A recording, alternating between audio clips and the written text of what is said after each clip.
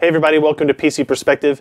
When Intel first released the NUC device back in December of 2012, we were all kind of taken aback of this massive computing giant creating this tiny 4-inch by 4-inch platform that they called the next unit of computing. We've seen a couple of different iterations since then, including a Haswell release late last year.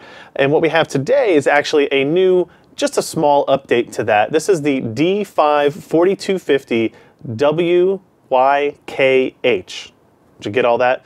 The only thing new is the H on the end, which indicates that this is a device that now will hold a 2.5-inch hard drive, where all the previous models were limited to mSATA storage only. You can see here on our desk we have the original NUC sitting next to the updated H-level hard drive capable Haswell-based NUC, and sitting next to that is the Gigabyte Brix Pro. Now with those devices, you can see that they scale in size, they also scale in performance. The Brix Pro is using a higher end processor with integrated graphics, the Iris Pro graphics. The new NUC with the hard drive capability in there is still using the Core i5-4250U processor that you'll find in the previous version of the Haswell NUC. Intel HD graphics, HD 5000 graphics. In terms of connectivity, you have a pair of USB 3.0 ports on the front. You have a input-output combination audio connection as well. You have an IR receiver.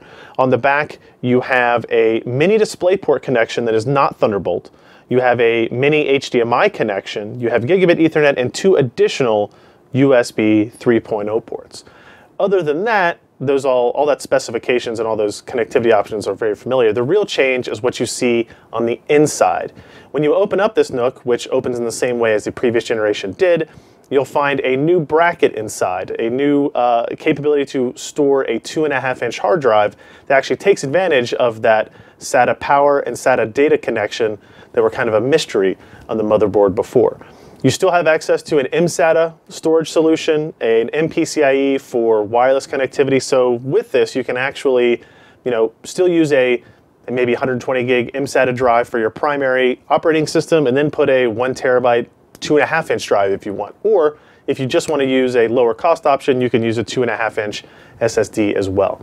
Pricing on this starts at $399, but that is a DIY kit. That's not including all of your storage and memory. You're still going to have to buy DDR3L low power SODIMM memory. You're still going to have to buy some kind of storage connectivity, whether you go mSATA or 2.5-inch for that. And then wireless is obviously optional. So you're still looking at a $500 to $600 to $700 system build for the new NUC with the hard drive support. But it is really cool to be able to have a little bit more capability, a little bit more, I guess, storage capacity in such a small, mini-sized computer.